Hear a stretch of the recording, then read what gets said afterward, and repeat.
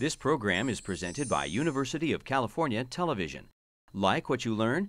Visit our website or follow us on Facebook and Twitter to keep up with the latest UCTV programs.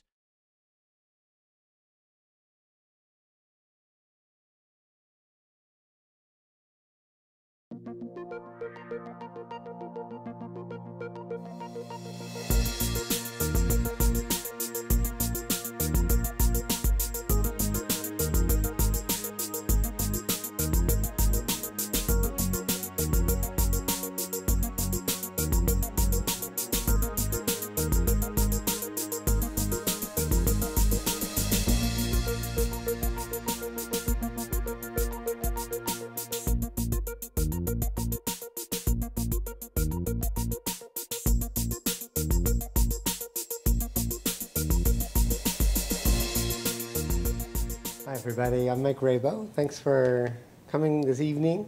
Obviously with this small group, I'm really looking forward to as much conversation as you're interested in. So I have prepared remarks, but please don't hesitate to interrupt with questions and comments as we go through.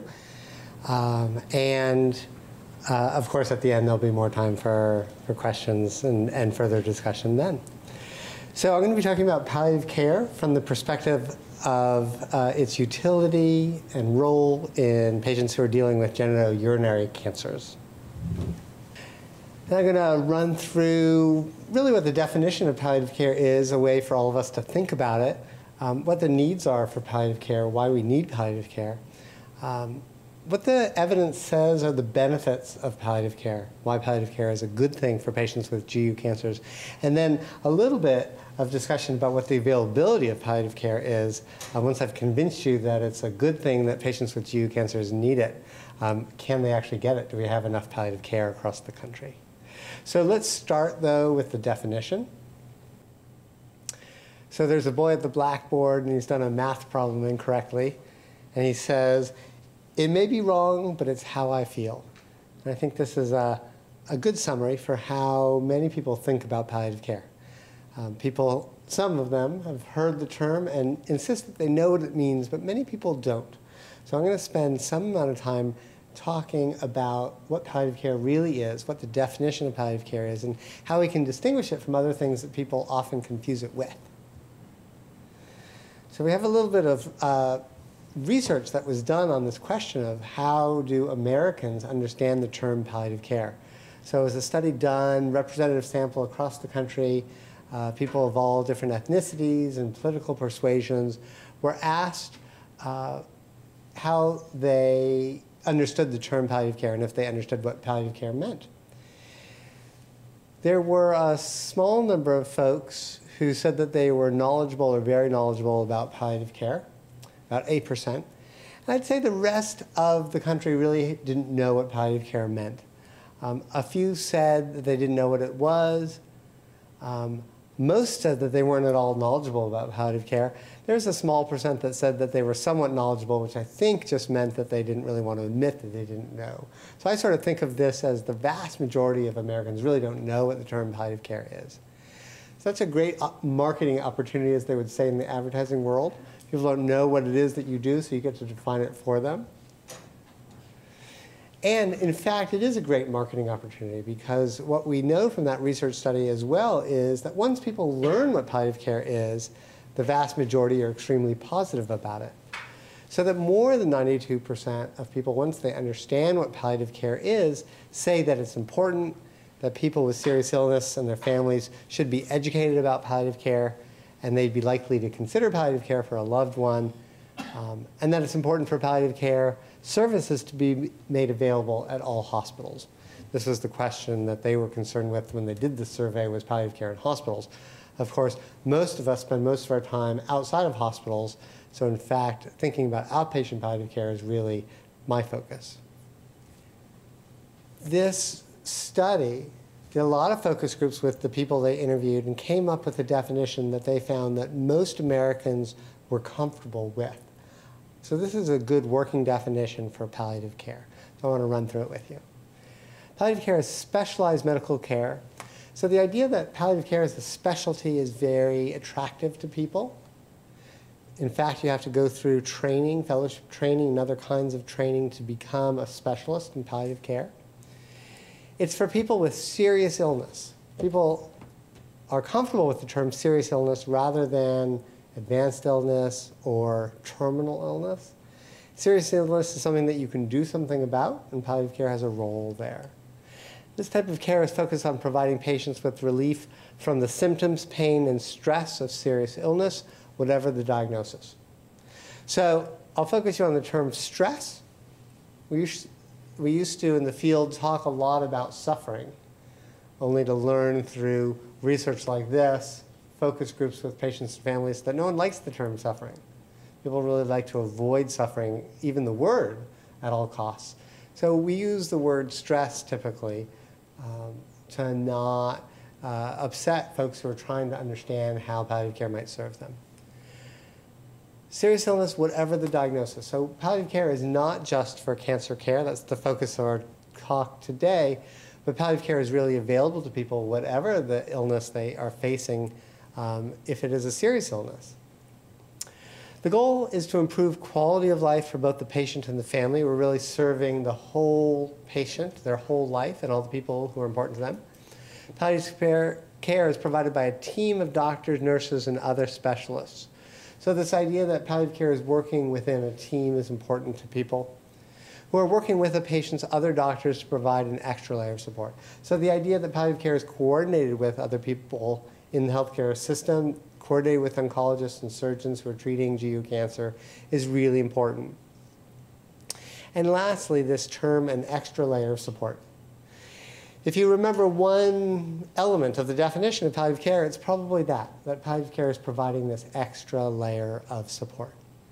Americans love this idea, right? We like the idea of having something extra, of getting more. In fact, that's what palliative care really provides, is an extra layer of support on top of the curative attempts that are being pursued with your oncologist, with your radiation oncologist, with your surgeon. Palliative care is appropriate at any age and at any stage in a serious illness and can be provided together with curative treatment. So this idea that palliative care is on top of, is extra, is in addition to curative attempts. You don't have to give up the fight against your cancer to receive the benefits of palliative care. It's an extra layer of support. So we can break that down into some of the specifics about what palliative care is doing. It's really comprehensive care focused on the relief of symptoms and suffering or stress, as we just learned. Yeah? So we focus in the biological domain, thinking about physical symptoms like pain or dyspnea, shortness of breath, constipation, diarrhea, nausea, vomiting, weight loss, nutrition, and hydration. So focusing on the physical body and the symptoms patients suffer. The psychological or emotional symptoms of facing serious illness: depression, anxiety, fatigue, agitation, delirium.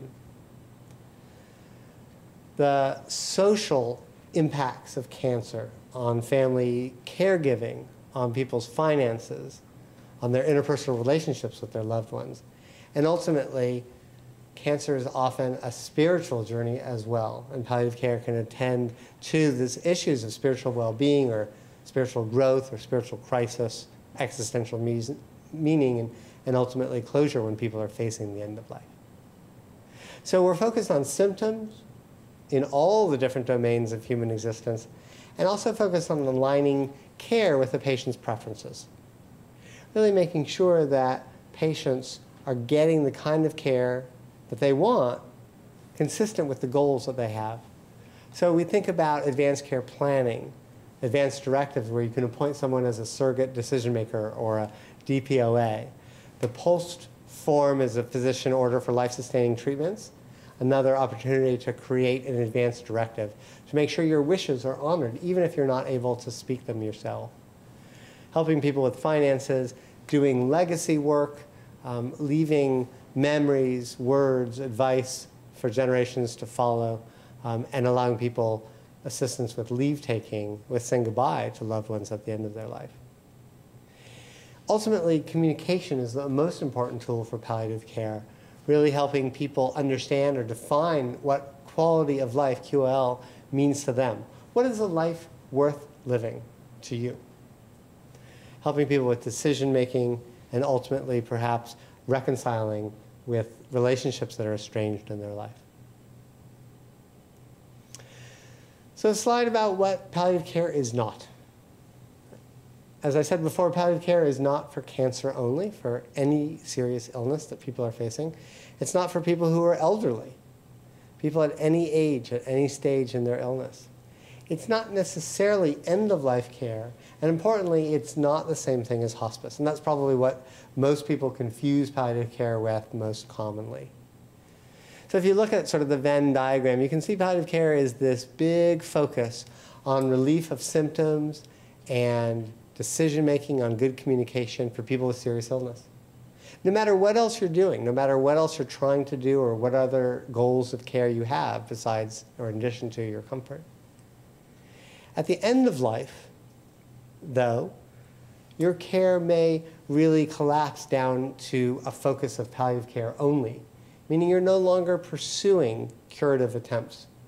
And the entire focus of your care is palliative. The entire focus of your care is really focused on symptom management. Hospice is one particular type of end-of-life care in the United States. Hospice is a common type of very, very end-of-life care, typically in the last weeks of life, typically for people with cancer, although people dying of anything can get hospice care. But hospice care is an example of one type of end-of-life care, which is a part of what palliative care can do for people with serious illness. But again, the vast majority of palliative care really is focused on helping people manage their illness and their fight against their illness throughout the course of their clinical care. So we come to the term both and, this idea that palliative care is not an either-or. Hospice is well known to be an either-or proposition. You're sort of either in hospice or you're fighting against your cancer. Once you stop chemotherapy, hospice may be appropriate for you. Palliative care is not the same thing. Palliative care goes along with disease-directed therapies. Concurrent with those, concurrent with attempts to cure the disease or control the disease, we can focus on palliative care. And the proportion of energy and time that's spent on trying to cure the disease versus palliate the symptoms of the disease may vary. At the very beginning, most people are entirely focused. At the very beginning of their disease, almost everybody is entirely focused on, what do I need to do to beat this thing? What do I need to do to cure my cancer? And so your focus is almost entirely on disease-directed therapies. But quite early on, it may be appropriate to focus as well on palliative care. Focus on your symptoms, on living as well as you can with the disease and the treatment that you have before you. So these things will vary in proportion over time, but ultimately, if our medical therapies fail patients and ultimately the disease is not controllable with our treatments, what we are left with is palliative care alone, palliative care in isolation. Ultimately, at the very end, most patients are receiving palliative care only. And in that situation, hospice is a great mechanism to deliver palliative care. And of course, palliative care can continue on even after a patient dies, really focused on supporting family and loved ones with bereavement services. So ultimately then, the real model, the current model for palliative care is one of co-management or concurrent care. So that palliative care clinicians initially focus on symptom management and may ultimately get involved in end-of-life care planning with patients. But palliative care is happening along with curative attempts. The oncologists are typically focused on the management of the medical and surgical issues around the cancer. And at the same time, the palliative care team is focused on well-being and quality of life. So that co-management, different clinicians working on different problems, coordinated with each other, but working on different problems at the same time to really address all the issues that patients and families face in the setting of their GU cancer.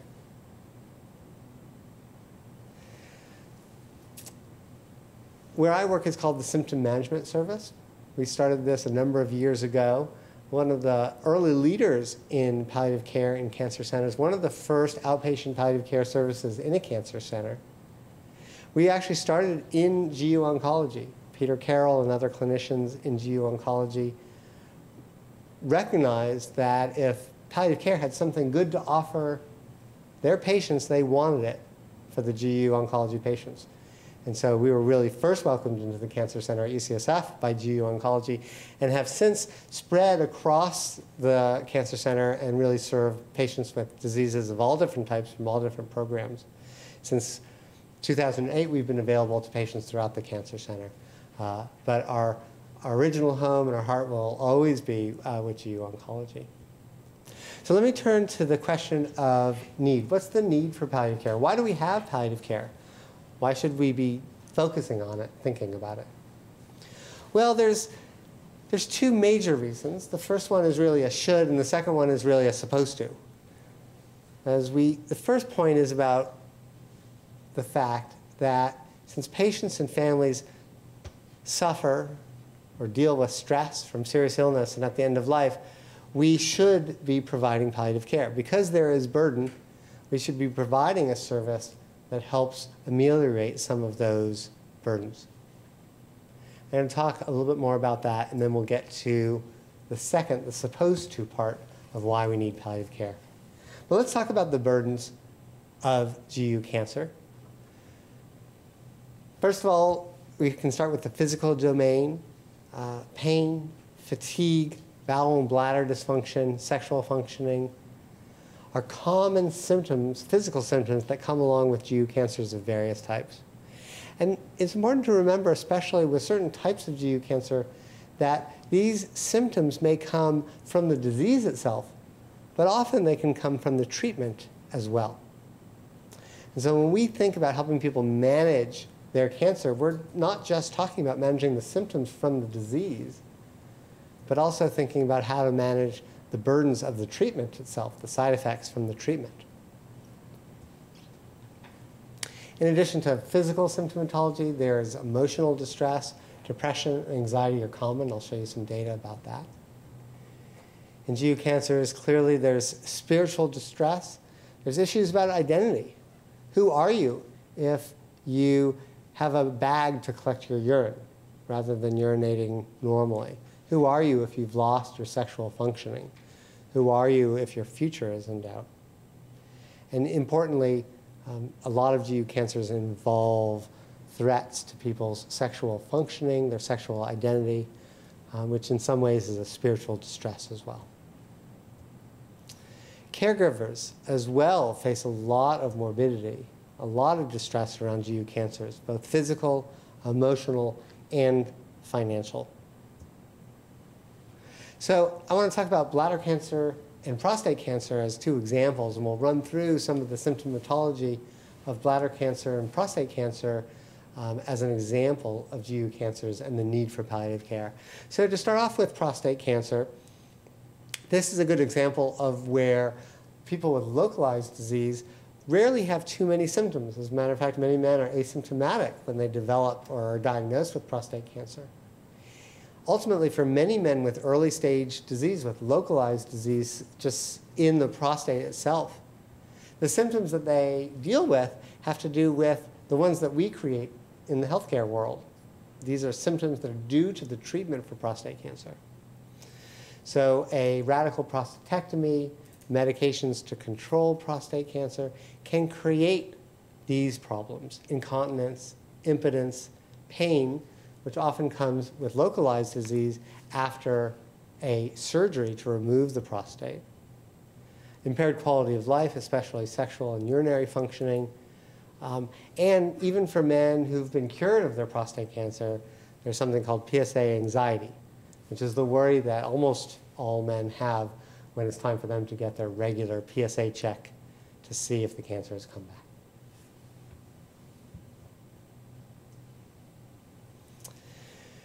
Men with metastatic disease, metastatic prostate cancer, cancer that's spread outside of the prostate to other organs and bones, suffer both from the disease as well as from treatment. So pain, especially from bony metastases, is very common. Fatigue, common with almost all cancers, hot flashes, often from the treatment that we give, androgen deprivation for metastatic cancer. ED is erectile dysfunction, impaired quality of life, depression estimated to occur in perhaps half or more of men with metastatic prostate cancer, anxiety. And there's little research about the spiritual issues and the intimacy issues around metastatic prostate cancer. This is data from our program, the Symptom Management Service here at UCSF, looking at a subset of our referrals during a period of time a couple of years ago.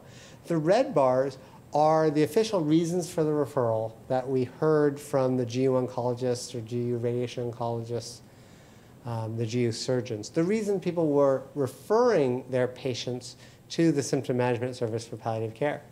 And you can see the number one reason that people were referred was depression, if we look at that red line. The number two reason was pain. So pain and depression are the most common reasons that clinicians refer patients to the Symptom Management Service for palliative care. But we've also documented what issues the palliative care team identifies when patients first come to see us. And you can see that we identify a whole lot of other symptomatology that isn't necessarily limited to depression and pain.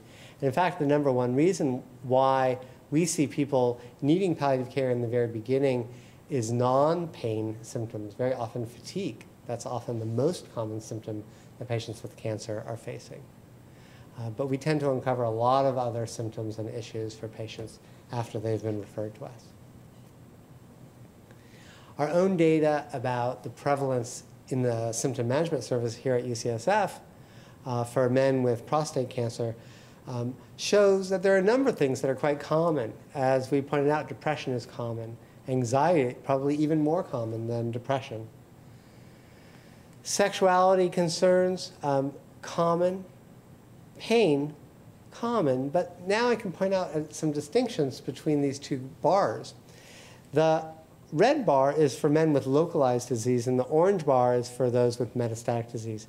So if we look at the question of sexual concerns, men with localized disease are much more likely to express concerns about their sexuality than men with metastatic disease.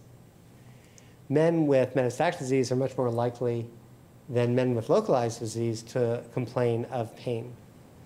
Interestingly, mortality concerns are quite common, quite frequent among all men with prostate cancer.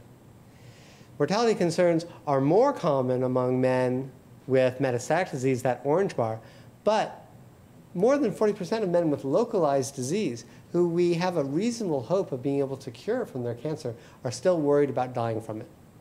And it's really an old saw in my mind that anyone who walks through the doors of a cancer center has concerns about dying from cancer, because we've very much in our society, in our culture, made an association in our minds between cancer and death. And of course, cancer isn't the number one cause of death in the United States. Cardiovascular disease is. But still, when we hear the word cancer, we worry about death.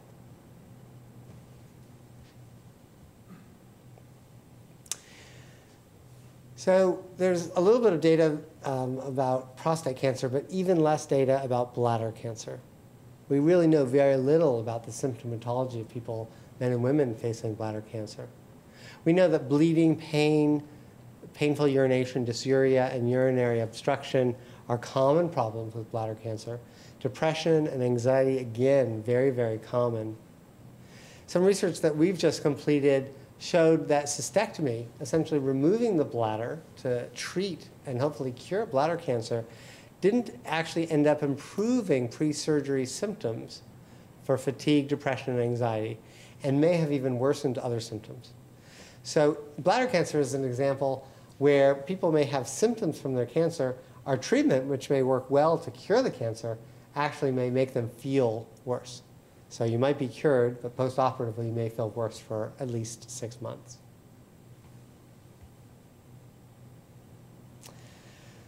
So we have a number of reasons why palliative care is appropriate for people with GU cancers because of the burden of disease and treatment. There's also formal recommendations from powerful bodies and professional organizations that say we really should be providing palliative care, that palliative care is a requirement for people facing cancer. So ASCO is the American Society for Clinical Oncology. It's the major cancer organization in the United States. And ASCO has come out very, very strongly in support of palliative care for all patients with cancer who have metastatic disease or a high symptom burden. So ASCO has really, really strongly recommended that all patients with cancer who have serious illness get palliative care, along with, concurrent with their cancer care.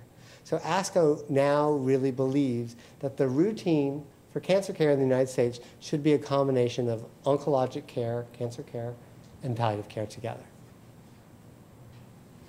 The Commission on Cancer, many of you probably won't have heard about, but it's actually quite a powerful organization that certifies all the cancer centers across the country, other than the major academic ones like UCSF and others that are NCI designated. But cancer centers that are certified in the community are under the auspices of the Commission on Cancer. And they, a couple of years ago, came out with their recommendation, their requirement, that palliative care services are available to patients either on-site or by referral, period. So people who take care of patients with cancer need to be able to offer palliative care. The American Urological Association recommends palliative care for some patients with advanced prostate cancer, but doesn't really say very much about it and doesn't say anything about bladder cancer.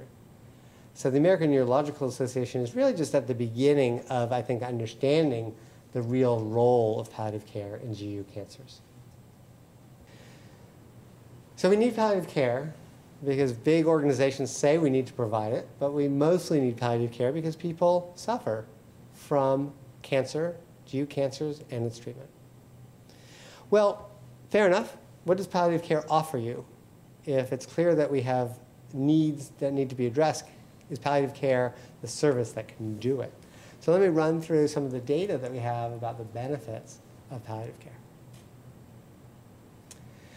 So I'll start off really with a little bit of a caveat about palliative care. I told you that palliative care and curative attempts, work together concurrently in co-managing disease and co-managing illness with patients. And I would start off talking about the benefits of palliative care by recognizing that if we can get to the root of the problem with curative care, if we can treat cancer, make cancer go away, if we can cure cancer, that's probably the best palliative care you can get. If you can make people better and cure their cancer, and the treatment isn't worse than the cure, that's a good thing. So there's excellent data to show that radiotherapy, radiation therapy, bisphosphonates, chemotherapy can have a palliative effect. Things that you get from your cancer doctor may actually help you feel better. So that's absolutely true. But palliative care has an important role.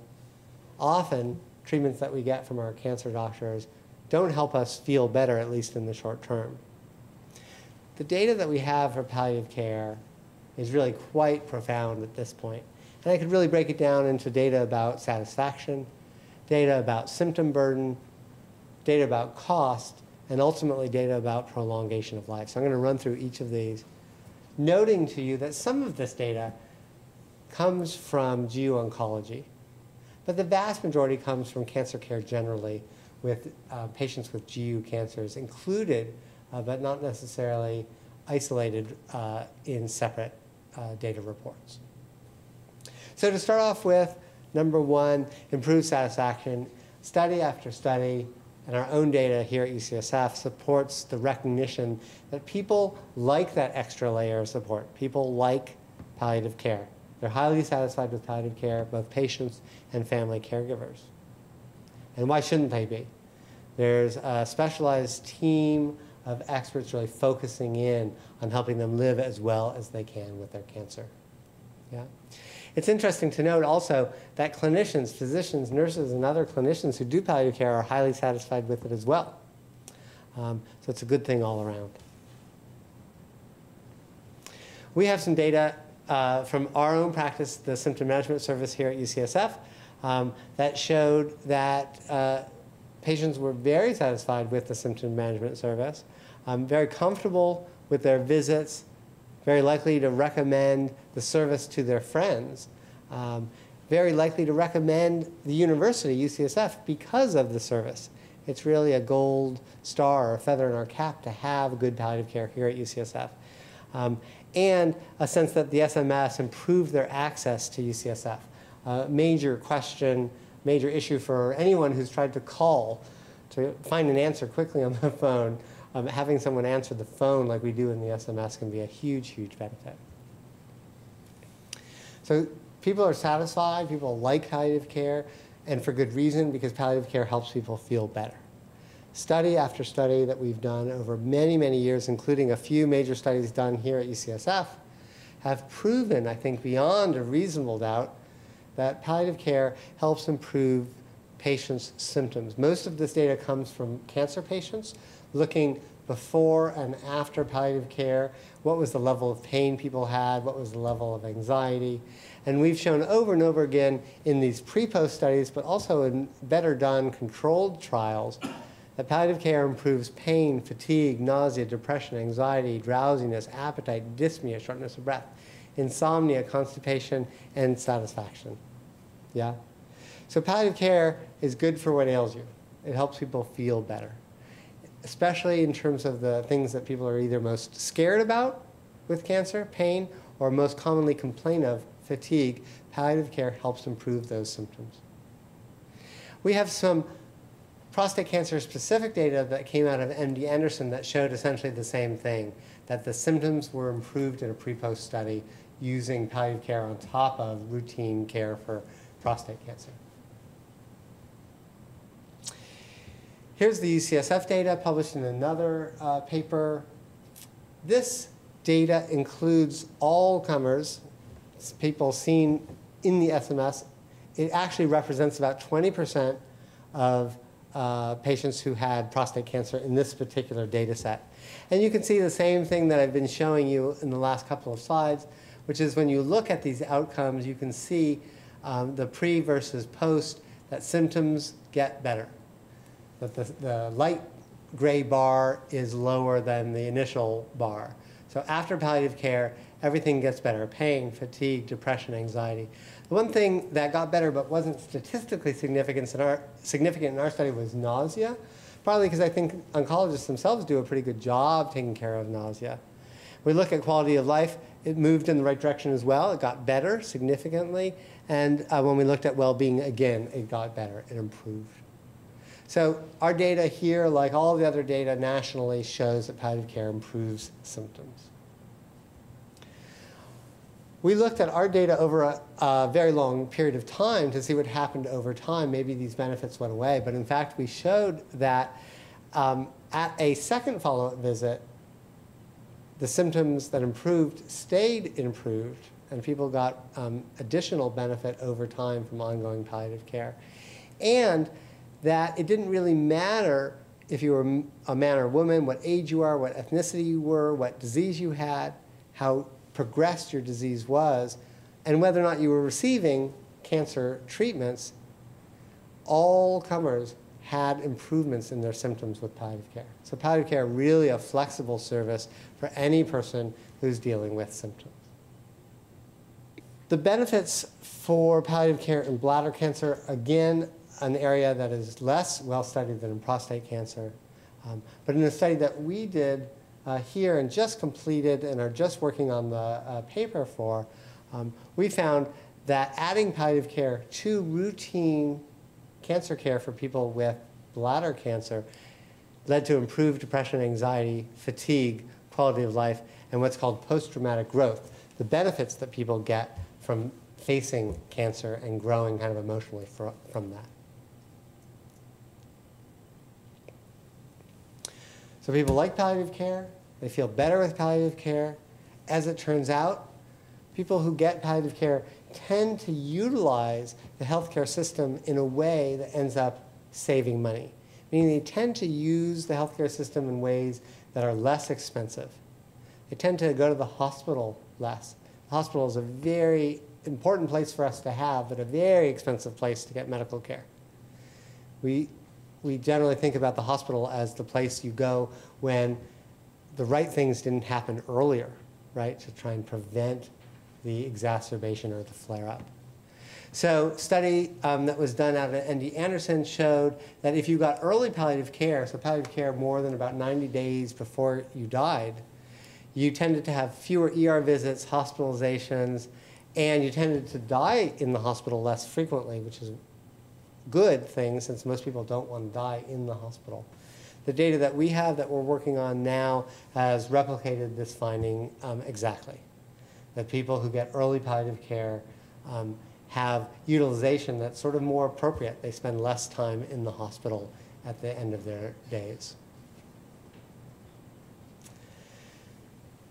We also know that even within the hospital, palliative care is associated with cost savings. This is a table that, or a graph that's very, very small. I don't expect anyone to try and read it. Please don't.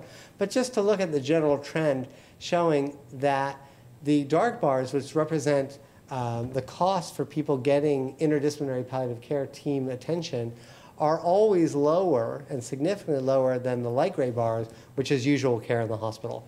So essentially what this is showing us is that in every study that's done to date, inpatient palliative care, hospital-based palliative care consultation ends up leading to less costs spent in the hospital. Notably, people don't have worsened outcomes. They don't die faster or have worsened outcomes in the hospital, but they tend to seem to get better care and have less costs. The reason palliative care ends up being associated with less costs, and for sure, cost is not the goal here. We're not trying to save money on the backs of people facing serious illness. It turns out, though, that palliative care really distributes costs in a way that makes more sense. So in one study that was done at Harvard on patients with metastatic lung cancer, they showed that people who got palliative care along with their routine chemotherapy for their lung cancer ended up costing more than $2,000 less than people who got just cancer care itself. So adding this extra layer of support ended up not being more expensive. It ended up being less expensive when you look at the total cost of care. And that is because although palliative care increased some costs, meaning people ended up going into hospice earlier than they might have otherwise, and that increased the hospice cost, people tended to go to the hospital less commonly at the end of life, and people ended up getting chemotherapy in the last couple of weeks of life less commonly. So outcomes that most people say that they want at the last weeks of their life, not being in the hospital, not using fetal chemotherapy, palliative care helped people achieve that, and as a result, there were cost savings associated with palliative care.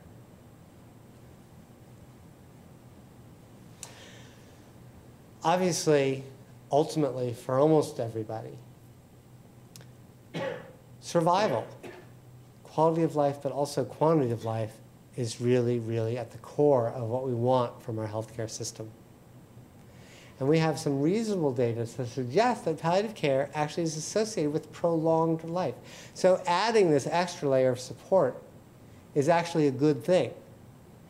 If you want to live as long as possible with your serious illness, adding palliative care to the curative attempts that you are pursuing makes sense.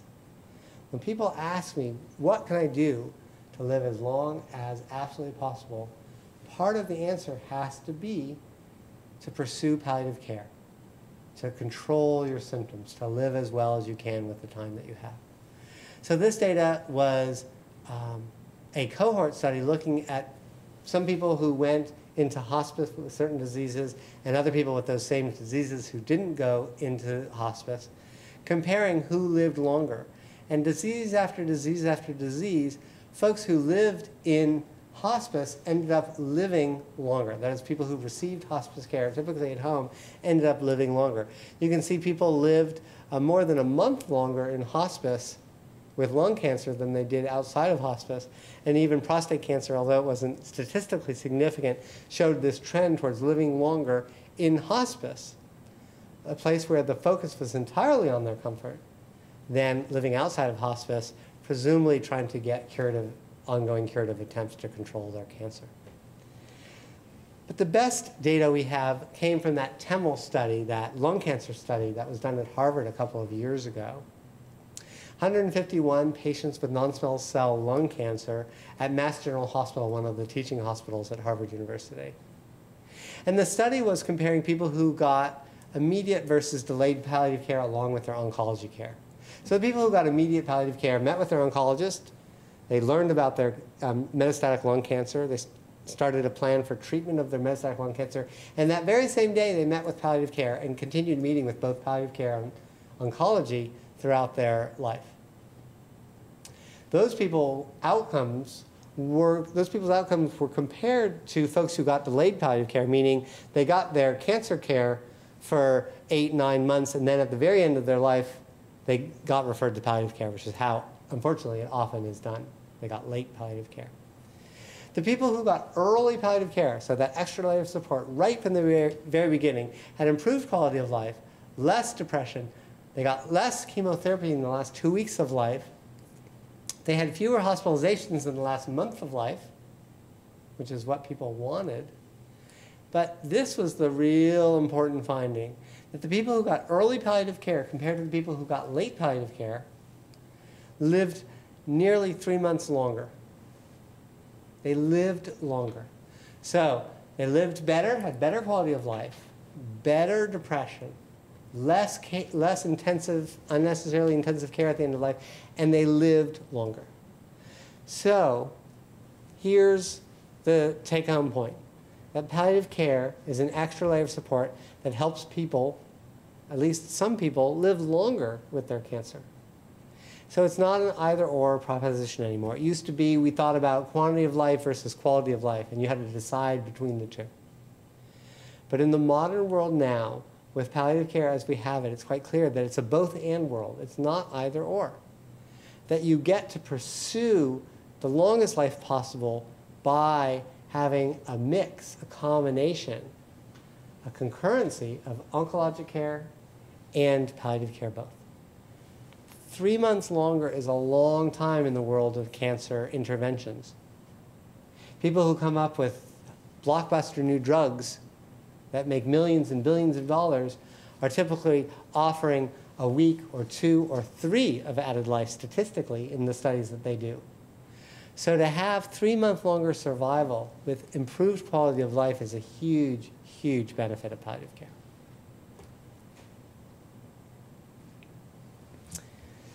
So let me finish with the last sort of section of my talk, which is about the availability of palliative care. I presume I've convinced at least some of you that palliative care is a good thing, that if you have a serious illness, you need it, you should have it, it's good for you, it helps you feel better, makes you satisfied, helps you live longer. So yeah, you want it, let's sign up for it. Let's talk then a little bit about, is it available to you? So if you're starting a business or starting a movement or a specialty in medicine, this is the kind of bar graph you like to see. That over time, it just grows and grows and grows. And this is a graph demonstrating the prevalence of inpatient palliative care consult services. So palliative care consult services in hospitals in the United States. And you can see that back in 2000, we started off with 658, a relatively small proportion out of all the hospitals in the United States. But now, in 2014, we're up to about 90% of large hospitals have palliative care. So if you're at a large hospital in a metropolitan area in the United States, and you or a loved one gets admitted, you can almost for sure bank on the fact that there'll be some palliative care expertise there to help take care of you or your loved one. This is not distributed perfectly evenly. There's smaller hospitals, for-profit hospitals, hospitals in the southern United States that are much less likely to have palliative care. But if you go to a large teaching hospital in particular, anywhere in the United States, you probably will get palliative care. We're approaching really good saturation in that field. As I hinted to earlier, outpatient palliative care is not such a rosy picture. And in fact, outpatient palliative care is not as available as inpatient palliative care. A study done a few years ago looking at cancer centers showed that if you were at a non-National Cancer Institute designated cancer center, there was only about a fifth of a chance that outpatient palliative care would be available to you. So UCSF's outpatient palliative care program, the symptom management, started many, many years ago. We were one of the first. But unfortunately, we are not super common at this point. We still are relatively rare across the country. Still relatively rare in the Bay Area to be able to offer outpatient palliative care.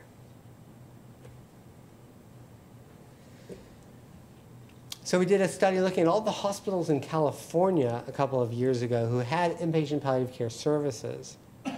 And less than a fifth of them, so 18% of them, said that they also had affiliated outpatient services. So outpatient services are pretty darn rare still, unfortunately. And the ones that we do have are relatively small. On average, the California outpatient palliative care services that are affiliated with hospitals saw just under 160 new patients a year. That's not a lot of patients. They had just 2 people working, 2.1 full-time equivalents. And this is a problem if you're thinking about palliative care as addressing symptoms. The wait time for a new patient appointment was more than 10 days. So if you were in excruciating pain, 10 days is way too long of a time for you to wait. We can look at the numbers nationally for the folks who are certified in palliative care, hospice and palliative medicine. Physicians have now recognized palliative care as a formal subspecialty in medicine. So we're an official specialty, approved in 2006. For a few years, for 6 years, people could get grandfathered into the field by saying that, well, they've been practicing palliative care, so they should be able to sit for the boards. But that grandfathering ended last year, or in 2012, and now you need to do a palliative care fellowship, at least a 1-year formal training fellowship after your residency to be able to sit for the boards. As of December last year, just over 6,500 physicians were certified in palliative medicine. So 6,500 physicians is actually not a lot. It'd be a lot if they were all in this room, but they're spread across the country. In California, we probably don't have enough palliative care physicians to staff even every hospital in the state. So this is a really small number compared to what we need. Nurses have a certification, social workers have a certification, chaplains have a couple certifications that are really just starting off. So one of the challenges is we just don't have enough people, enough experts to do the work. And here's why I say that. So if you have a heart attack anywhere in the United States, there's a good chance you're going to be able to find a cardiologist to help take care of you.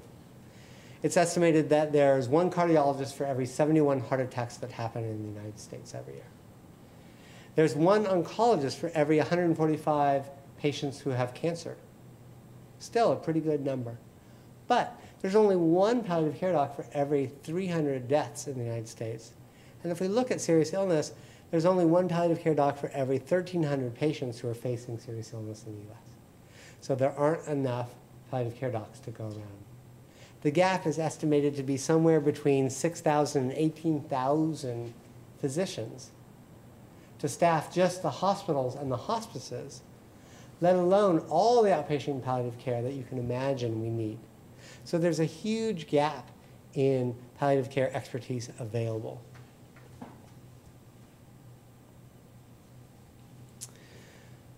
So my takeaway points: symptom management is needed because GU cancers create symptoms, and importantly because GU cancer treatments can create symptoms as well.